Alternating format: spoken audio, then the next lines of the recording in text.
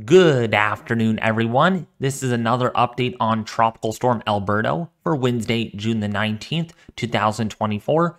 As always, my thoughts in this video are mine alone, and making any decisions regarding Tropical Storm Alberto, please consult the National Hurricane Center and your local officials for the latest information for where you are. So, as we did mention in yesterday's video, how potential Tropical Cyclone 1 would become our first named storm, Alberto, on our list of names for the Atlantic hurricane season.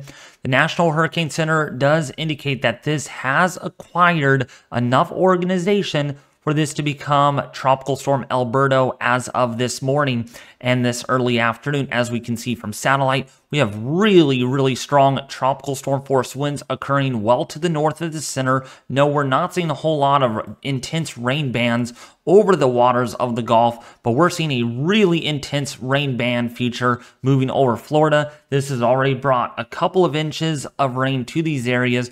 We have very intense convective banding like features to the west and to the south of the center, where a recent buoy observation did indicate we have winds nearing 45 miles an hour. Now, when we take a look at this more closer up, we can see where that center is likely located, and it is right here where we have very little in the way of cloud movement.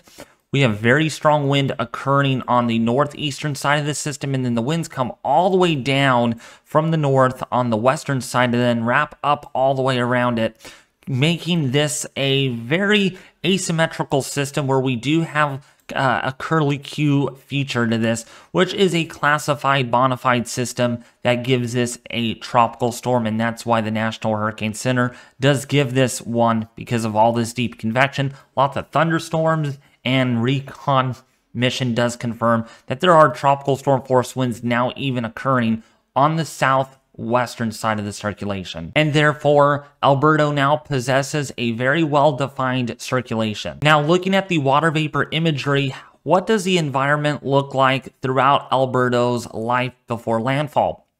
Well, right now, looks very favorable and quite conducive for further intensification. We can see this bubble of high pressure air, these feathery white cirrus expanding in all quadrants from the circulation, probably a little bit more moded here on the eastern flank of the system, but it's doing a good job at generating more outflow in all quadrants near its center. And this is a pretty healthy optimal position for where Alberto can intensify a little further. Now, the only thing that's limiting this is how large its wind field is. In general, when you think about the circulation law of physics, when a system is very large with a tropical storm force wind field like this, it's not able to contract and focus its energy more closer in to the center. And therefore, Alberto is struggling to further intensify despite this wind field being so strong on the northern side. Otherwise, though, the system would be in a very optimal, conducive environment to allow perhaps explosive intensification with Gulf waters that are in the mid-80s. Another look at this is from a recon mission that did a survey through Alberto, and we can see definitely some orange wind barbs here. This is 50 knot winds. This is very strong at the flight level standpoint. That's winds over 60 to even 70 miles an hour, perhaps, in some of these intense more rain bands.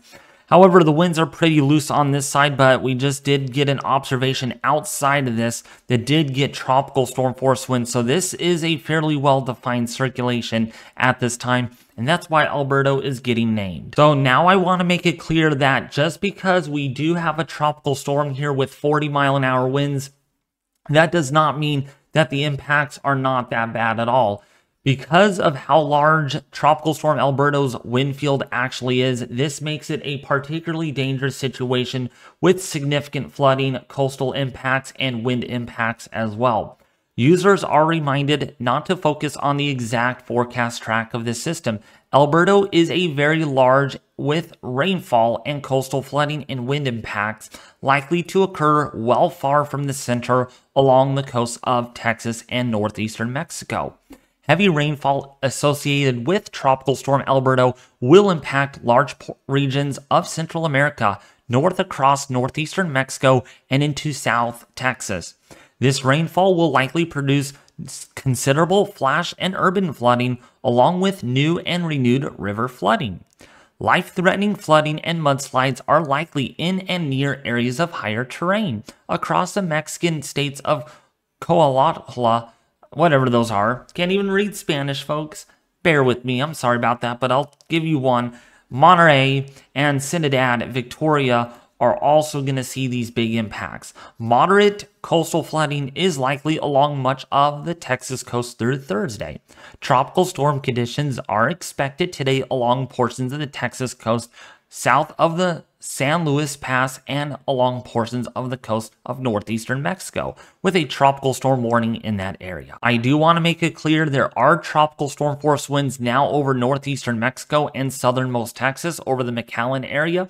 So please take the precautions right now to protect your house and your life and property, since coastal impacts such as storm surge, flooding, as well as freshwater flooding, very intense winds, and severe thunderstorms are also likely. Looking at additional rainfall today across southern Texas is pretty phenomenal. South of San Antonio over the Rio Grande area, you might see as much as 4 to 6 additional inches of rainfall. 2 inches of rain has already fallen in that area within the last 24 hours, and more additional rainfall is expected. We're already seeing forecasts coming out for some of these higher elevations where we do get that orographic lift. Some areas here could get 2 feet of rainfall in the pink colors that you see on your screen, with many areas off that could get 6 to 8 inches of additional rainfall. This is going to lead to catastrophic flooding, including landslides, river, and debris flows that can cause a lot of problems. So again, folks, because this is a tropical storm, and just because it's a low-grade one with 40-mile-an-hour winds does not mean the impacts are not that significant at all. This is a very wet system, and that will bring a lot of rainfall. Now, taking a look at how much rain or what are the flood impacts for your area. Well, across southern Texas, there is a moderate risk for flash flooding, urban flooding, street flooding, river flooding, small stream flooding as well, with the risk for debris flows as well as land and rock slides in some of the steeper terrain. This includes even for portions of New Mexico and northern Texas. The storm surge is also looking pretty significant given that it's only a 40-mile-an-hour tropical storm. Remember, this is over a pretty large area, so this is going to generate a lot of waves, a lot of storm surge, and a lot of surf. So mouth of the Rio Grande area could see as much as 1 to 3 feet of storm surge. Some of the forebays here, such as, say, if you're in, say, Corpus Christi, if you're in Houston, you might see as much as 2 to 4 feet of storm surge in some of these areas. Sabine Pass, Vermilion Bay, might see 1 to 3 feet of storm surge. And remember, there's more than just wind with a tropical storm. We're going to see a lot of heavy rainfall, and of course, there's going to be storm surge and some flooding concerns along the coast. So consider that as an impact too. Everything here is an impact. Now, just to show you how large the wind field with Tropical Storm Alberto is, anything in orange for reference is tropical storm force winds, and that expands all the way up to the north of southern Texas. So pretty much, much of northeastern Mexico right now is being impacted by tropical storm conditions. And therefore, we're looking at a tropical storm warning further south because that wind field will continue to expand. And we have tropical storm warnings up here across Houston, Texas, into the southwest because of tropical-like conditions that are possible this afternoon into Thursday morning. So now, when we take a look at our latest GFS model deep moisture plot, so areas in teal do indicate and denote a lot of moisture in the atmosphere. Areas in brown here in the brown shading denote drier air in the deep layers of the atmosphere, very hostile and unfavorable for tropical cyclones.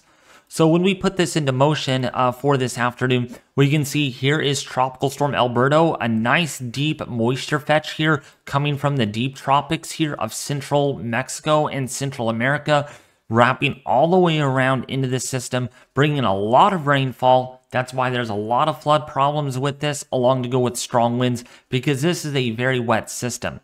Now, we're not going to spend any time at all on this little guy here headed towards Georgia, but I'll just simply put this into brief context. If you are in northern Florida, Georgia, the Carolinas, you could see some moderate impacts from this little disturbance over the southwestern Atlantic, maybe some wind, some heavy rainfall, and that sort of thing, but nothing like Alberto.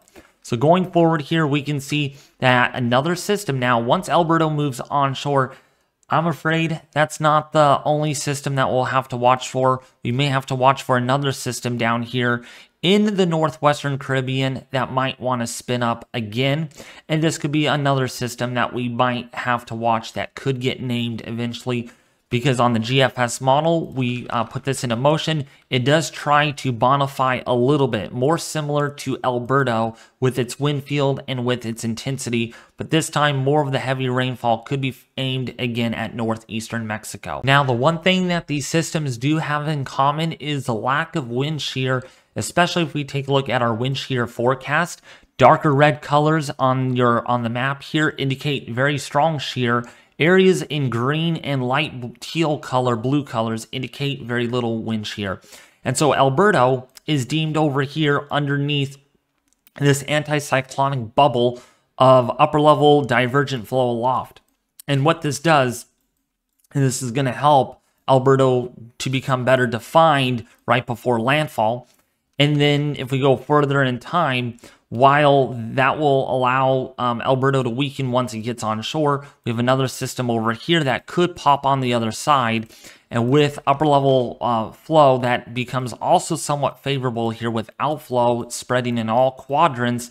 This is not a good sign at all for the southern Gulf of Mexico. They have had too much rain recently, and they're probably going to get more rain before this is all said and done. As always, today I was not able to make a live stream just because the impacts are not quite severe enough.